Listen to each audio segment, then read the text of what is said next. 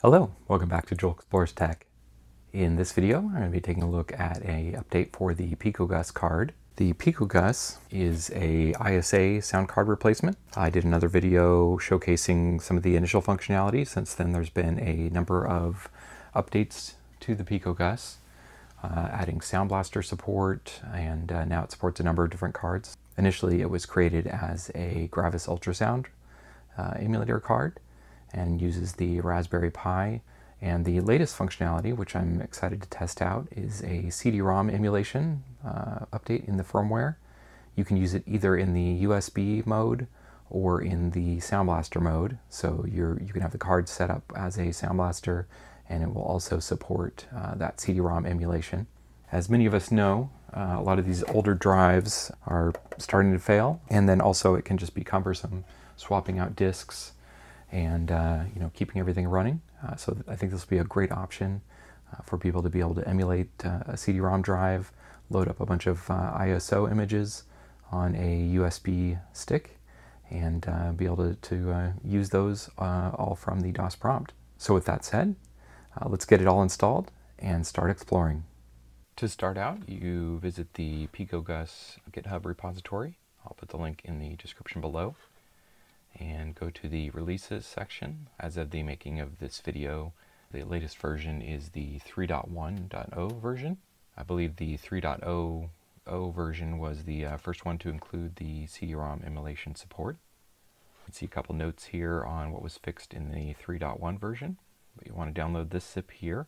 The other thing that you will want to download is the CD-ROM driver itself for the DOS machine. On the wiki page, again, I'll provide this link in the description. They describe how to use the driver, how to set up your ISO files on the USB flash, and also configuring your config.sys and autoexec.bat files. I haven't tried the Windows 9X support yet, but mostly I'm interested in the DOS support for now.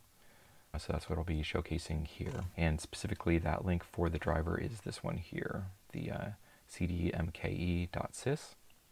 If we jump over to the files, just to show what I had downloaded, so that CDMKE is the, when you unzip it, will contain this driver. So you copy over this sys file to your DOS machine. And then also you will want in the PicoGUS zip, there is the firmware. This main PicoGUS.uf2 is the main firmware containing the CD-ROM emulation. They also include another firmware file for the PicoGUS 1 that had network card support, I believe. But you don't need this file unless you're using that version. But primarily you'll want to copy these three files. The MD is the documentation. You don't need to copy that if you don't want it, but I think it's nice to have it on the DOS machine directly for reference. For just a quick background on how I get things copied over, I use FileZilla, just an FTP application. I did another video showcasing setting up networking and FTP on my 46 machine, and so that allows you to directly connect to the machine, copy over files, makes it a lot easier than using something like a GoTech or other means to copy files over. And then the other thing would be just the CD images themselves. So you just copy both bin.q or ISO format files onto a freshly formatted USB flash drive. I'm just using a 4 gig, so enough to fit half a dozen CD images. And you can see here the bin.q ISO. Also this Warcraft Q and image format seem to work fine. I assume the image is similar to the bin format, maybe even the same thing with a different name, but those seem to work fine in my testing. This is on my modern machine here, but these are just the exact directory of files that I copied onto the root of the USB flash drive. So let's go ahead and power up the 46 and get switched over to that and do some testing. I'm trying out a new setup here. We'll see how smoothly this goes.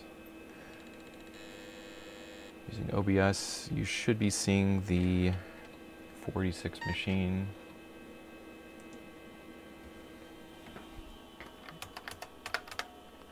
And looks like it is. Okay, so this is the boot menu on the 486. I've updated the auto exec path so that the first option should be loading that driver. One thing I did notice is often on the first boot up, it will not see the CD-ROM drive or the emulated CD-ROM. So you can see here it's saying interface board or CD-ROM drive not ready. If I reboot, then on the second boot it will usually pick it up.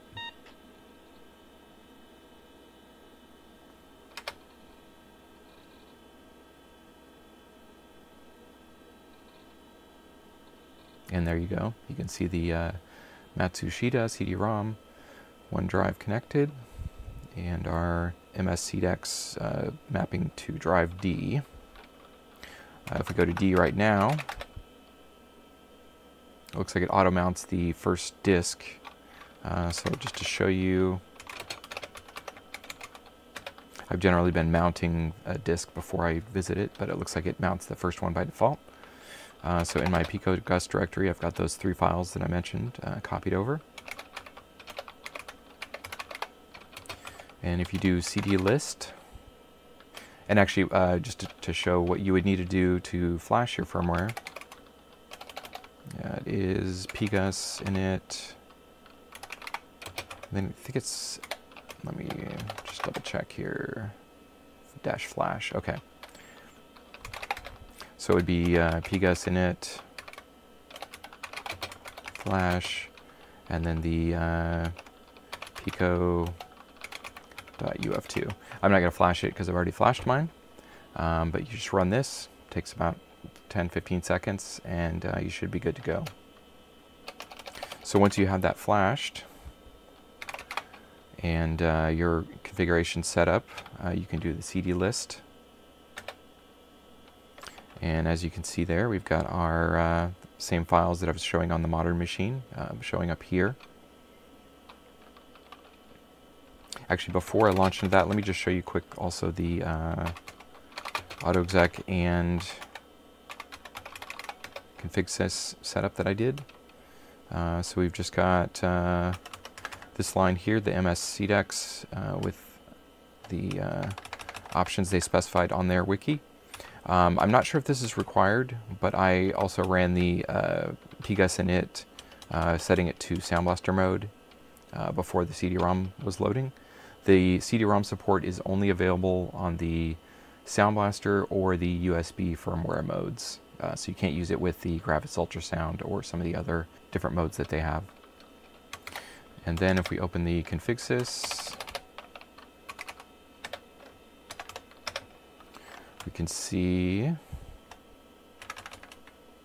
this is the CD-ROM drive itself here, the CDMKE with the port, and the /Q, I believe, is setting it so that if the if you're on a different firmware mode, or for whatever reason the PicoGUS isn't picked up on boot, it'll just go past this command when it doesn't see the drive.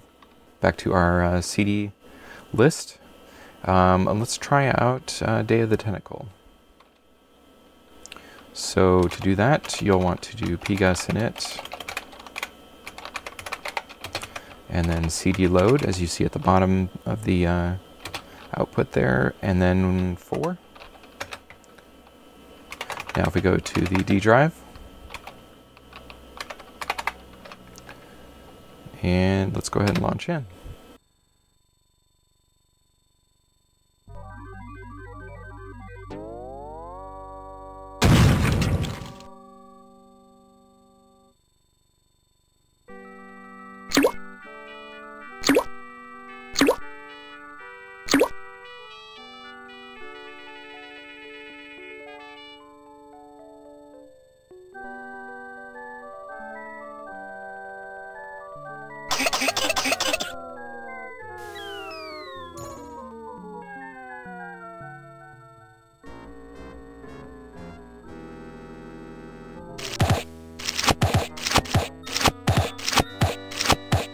I'm thirsty.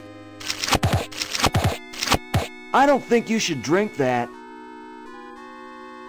It looks bad for you. Nonsense. It makes me feel great. Smarter, more aggressive. I feel like I could. Like I could.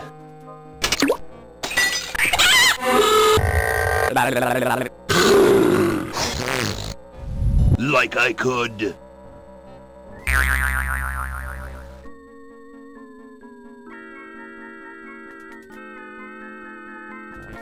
Take on the world.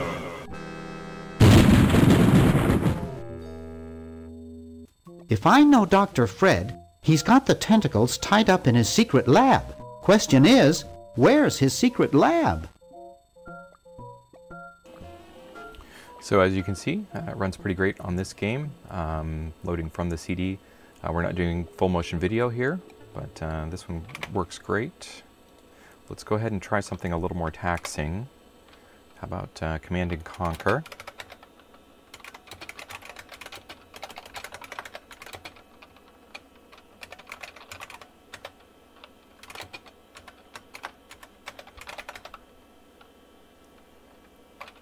So we'll give this a, oh, actually, wait.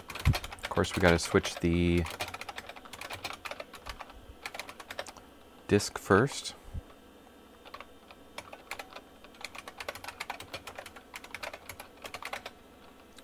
So switch to disk 2. Just make sure we're on that. Yep.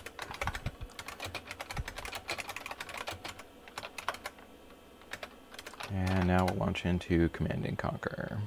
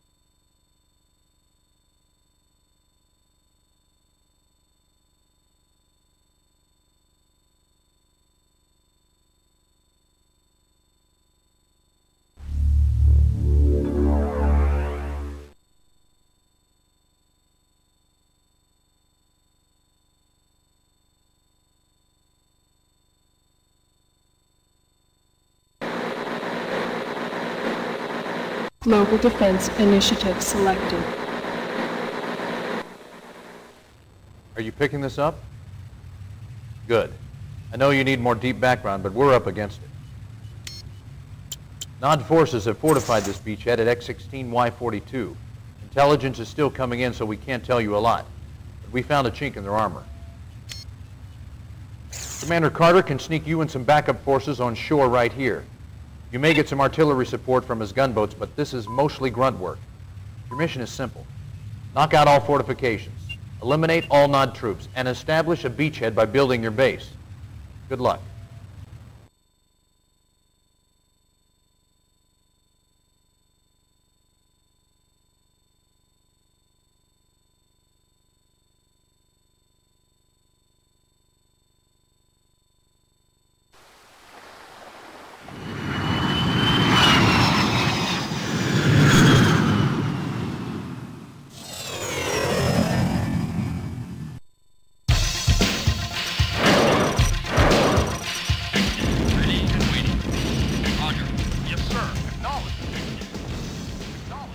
So as you can see, this runs pretty great as well. There's one more thing I wanted to try out that I actually haven't tried out yet. There is an option for games that have multiple disks where it should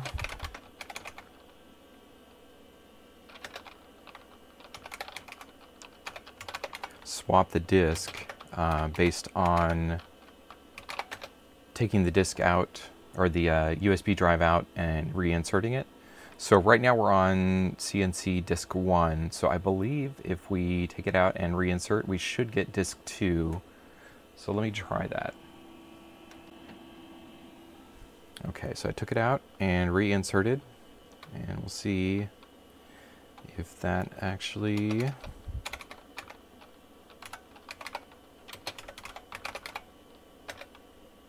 And it did. So now I've got the second disc inserted. So that would work for games where you're swapping out the CD in-game. So far, I've been pretty impressed with the CD-ROM emulation support. As I mentioned, the only thing I've noticed is on that boot up. Sometimes it was not detecting. I don't actually have a battery in this 46 at the moment, so it could be something with the BIOS. I'm not 100% sure if there would be anything persisting that would cause that.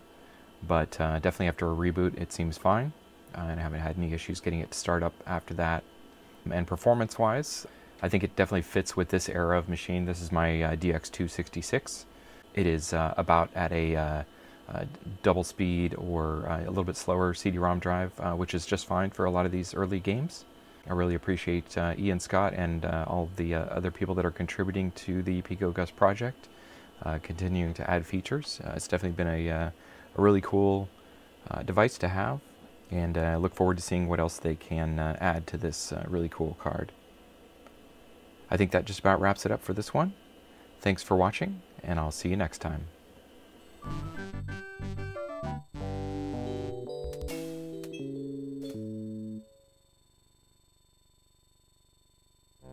Friends? Friends? We've only gone out together 3 times, and already you're telling me you just want to be friends? You never gave me a chance, and for that,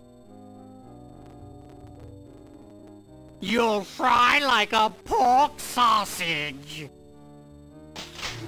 It's not that I don't like you, it's just that, well, you're too nice a guy, I guess. I think I'd rather go out with someone more unpredictable.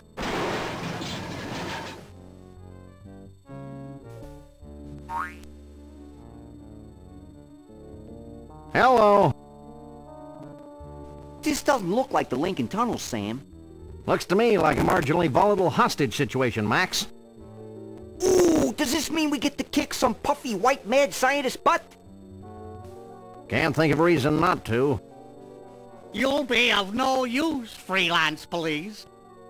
With the flip of a lever, my ungrateful lunch date will be reduced to a half cup of disoriented atomic matter. I knew he wasn't a real doctor. Shall I confront, subdue, and pummel the suspected perpetrator, Sam? Sick him up, little buddy.